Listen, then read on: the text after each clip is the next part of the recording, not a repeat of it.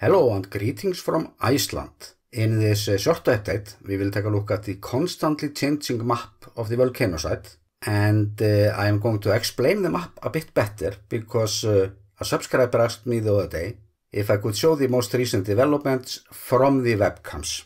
And it's a perfect timing now because 4 new fissures opened up just yesterday and are now spitting up lava. But it is still not a fully continuous fissure. It still consists of small craters, and this is the latest overview from drone. But let's go over the volcano map, because it's always more fun to have the whole picture in front of you when you're looking at these events through the webcam. And the color purple, that is the new lava, and this is a fissure as it looked 2 days ago. And the new openings, they are just about here. Webcam number 1, it is located here. And it was on this place where it started to record 3 weeks ago. This is how it looked then, and this is how it looks now. And I'm sure that the government of Iceland will offer you this chunk for good price, but only after it cools. When we look to the left on this video clip, we see the opening that I mentioned in my last video, and this is how that craters look today. They have been building themselves up in like cone shape, and it is going to be really interesting to see this grow for the next weeks. Camera number 2 is a bit further away, up on a hillside, overlooking this valley. That was just recently hit by lava flow, coming from some of the new fissures up there on the hill. But both of those cameras are operated from the State Broadcasting Service. There is another media who placed the online camera up there. It's actually the second camera they placed there because the first one went under lava. And this third camera is located just about here. But I'm afraid it has a fisheye lens and the location could be better. But it's not far out because it is very possible that a new fissure might open up just in front of it. So it's worthwhile to have it there. We never know what it will capture, and as usual I'm leaving links to all the cameras and additional link to good night footage of the new fissures. As usual, I have no answers about how this eruption will develop.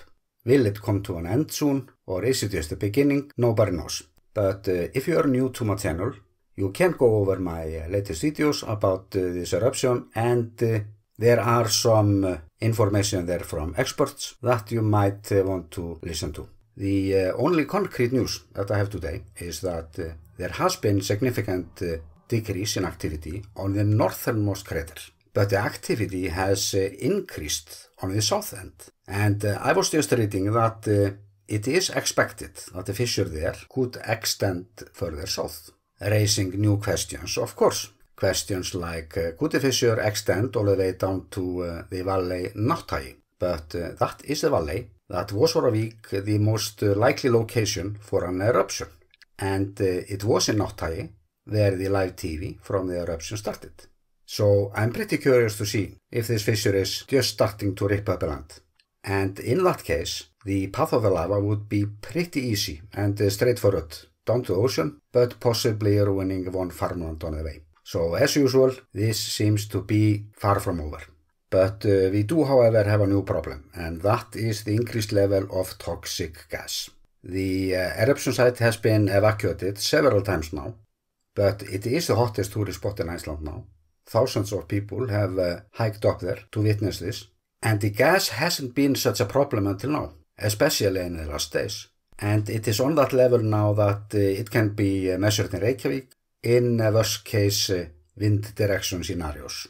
And it is possible now to see the gas dispersion at any given time online. Before the eruption started, I mentioned that gas could be our worst enemy.